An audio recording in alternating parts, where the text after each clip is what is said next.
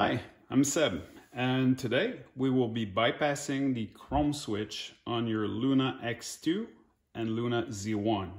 So the goal is just basically to remove the switch from the bike and also everything in between the battery and the chrome switch. So basically we're just shorting out these two connectors from inside the battery. So that way the battery will always be on.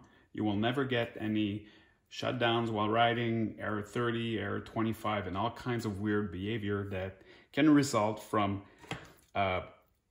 dust, water oxidation, grease, anything that could make the contacts less springy. And while you're riding your bike on a trail, you know, with vibration, you can lose the contact for a few milliseconds, and that will lead to issues. So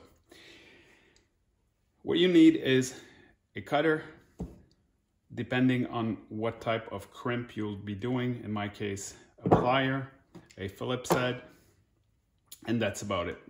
Multimeter is optional, it's just to show you at the end once I'm done. So I removed the 4 Phillips head screws. I used a Phillips #1 screwdriver. Got 4 screws. You remove the bottom.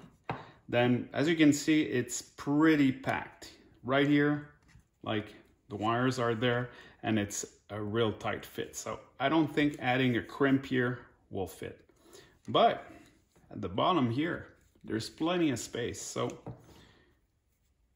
if these 2 wires would be running anywhere here, there's plenty of space to use a crimp like this or any other type of connector that could short out 2 wires together. I'm going to use the phone crimp, which is also known as an alarm system crimp. Is an easy way because you don't have to skin the wires. You just basically put the 2 red wires inside of there, use a plier, and crush it. There's like tiny teeth inside of this connector, and basically it will pierce through the insulation and you will make a permanent contact. It is a permanent thing. It's normally very good, very durable, and it's perfect for applications where there's no current flowing. And it's the case here. There's no current flowing through these wires. It's only a contact. So what I'm gonna do is I'm gonna cut my 2 wires right from here. 1, 2. Then I'm gonna put the wires right here where I want them. I'm gonna slide the little crimp here right over it.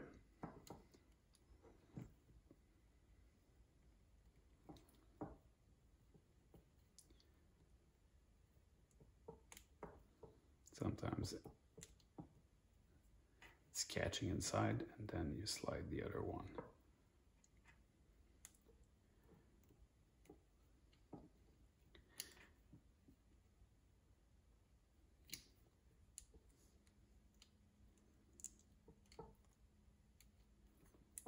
Just want to make sure they're both at the bottom. And of course, when you're having issue, it's right while I'm filming. So there you go. It's all good. And just use a plier and crush it.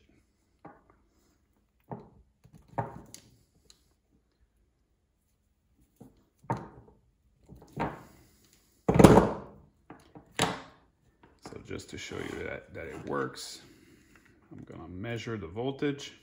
I got 51 volts, so that means the battery is always on. So now what I want to do is make sure that this little crimp here is at the right spot. And then I would just tighten the 4 screws and I'm done. So hope that helps.